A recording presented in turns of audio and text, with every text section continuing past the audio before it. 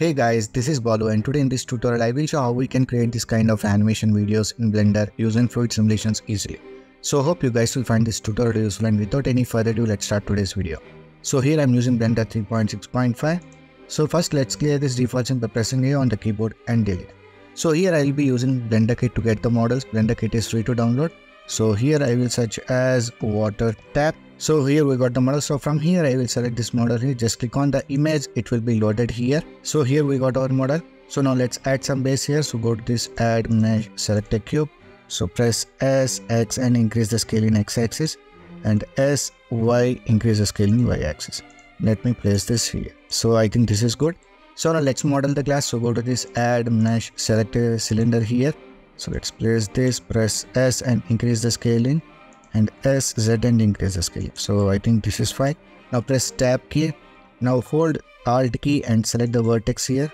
Make sure this vertex mode is selected and hold alt key and click on this vertex to select all the vertices. Now press S and reduce the scaling here a bit. Now change this to face selection. Now select this face, press E, S and extrude it inwards. Now again press E, Z and bring it downwards like this. So I think this much is fine. Now press S and reduce the scaling once again.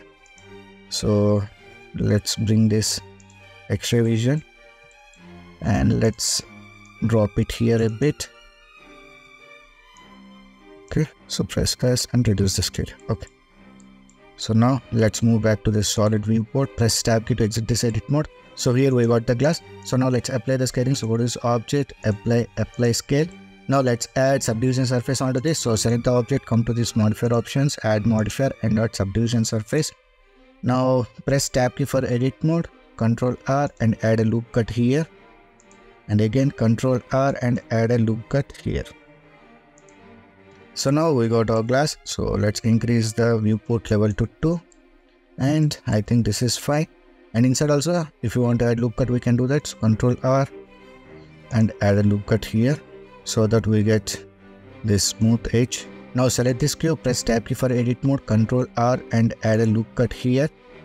And let's select this face, press E and extrude this here like this.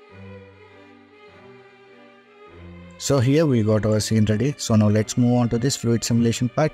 So let's start this by UV sphere. So go to this add mesh, select UV sphere. So here we got that UV sphere, right? So here I have made the scene bigger in order to get this fluid simulation work properly. Now let's place this just below to this tab here. So I think I will place this here. So here I have placed this UV sphere inside this tab. So now being selected this UV sphere, come to this object options, quick effects and select this quick liquid. So now we got a box created around that sphere. So this is domain. So basically the simulation takes place inside this domain only. So now we need to scale this domain so as to make it fit the scene. So now being selected this domain, press S and increase the scaling. So now I have scaled up this domain so as to make the scene fit into that domain. Okay. So now being selected this domain, come to this physics property. So domain type, let it be liquid. So resolution, I will change this to 64. So here one thing is important. So at this corner, you can see this box, right? This is called voxel. So for liquid simulations, this voxel size should be small when compared to the object that is emitting liquid. So here this UV sphere will be the emitting object, right?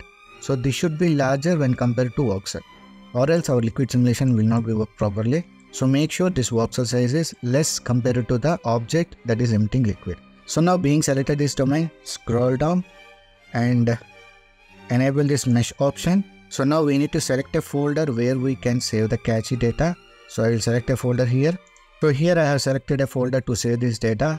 So simulation, I will change this to 500 frames. Okay. And timeline also I will change this to 500. So I think these settings are enough for domain. Now let's select this UV sphere, which is our source to emit the liquid. So type, let it be flow. Flow type, let it be liquid. And here flow behavior, I will change this to inflow. So here I don't want this liquid to be falling down from the starting frame only. Here I will add a small animation like rotating this knob, and after that only I need to have that liquid. So for that reason, let's move on to this 80 frames, or else let's move on to 68 frame.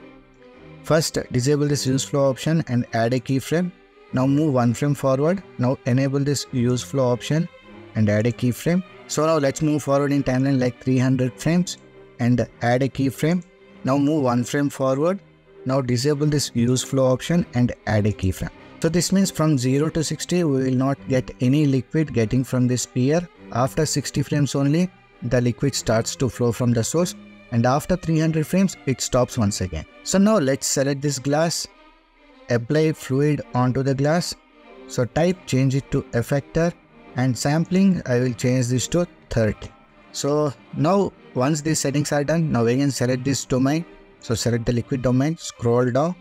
We need to bake this simulation. So in order to get that bake option, we need to change this type. So type I will change this to all, and here we can resume the bake at any time if you want. So I will enable this option and let's bake this simulation. So click on this bake all button. So here the bake is done, and now let's check the simulation. So let's move on to the solid viewport.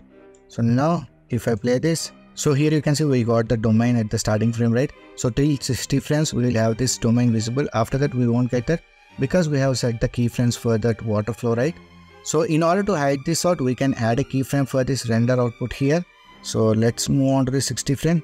So if I move to 61 frame, so let's move one frame forward. So now you can see we are not getting the domain. So let's add a keyframe here. So till 60 frames that will be visible.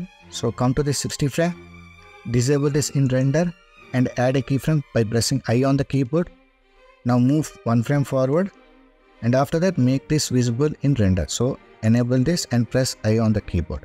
So now that domain will not be visible in render. So now we got our liquid simulation. So if you want to make this fluid overflow through this glass, we can do that also. So for that, let's select this sphere and just increase the keyframe value. Okay, just select this last keyframes and increase the keyframe value. So I will leave that inflow till 800 frames. After that it will stop. So now let's select this domain and we need to bake this once again. So for example, if the fluid spills out of the glass, it should interact with base also. So for this also we need to apply the fluid property. So select the base, apply fluid property, and for this change it to effector, and sampling I will give this as 10. Okay, so now let's bake this once again. So select this domain, scroll down and bake all. So here the bake is done, and now let's add some animation for this knob. So till 60 frames we don't want this knob to be operating. So I think let's operate this at 64 frame. So select the knob, press I and add a keyframe for rotation. So now move few frames forward in timeline, and I think this much is fine. Now let's rotate the knob here a bit. Now press I and add a keyframe for rotation. So now we will have the animation, and also the water will be falling into the glass. So now let's close this. So I think the simulation will be ending at 800 frame. So be at this frame, press I on the keyboard, add a keyframe for rotation. Now move forward, like I think this much is fine. Now let's close this here, bring the knob here, press I and add a keyframe. So here you can see this liquid is getting out of this glass, right? So in order to avoid this, we need to increase the subsampling steps, or else we can increase the resolution here. So here for domain, the current resolution is only 64, right? Increase the resolution and this stops penetrating through the glass. So after that, just apply materials onto this glass, liquid and the rest of the things and render the scene out. So in this way, we can create this kind of water simulations in Blender easily. So hope you guys have learned something new from this tutorial. If you have learned anything new, please like, share and subscribe my channel to support me. So we'll meet in the next video. Until then, signing off. Take care. Bye.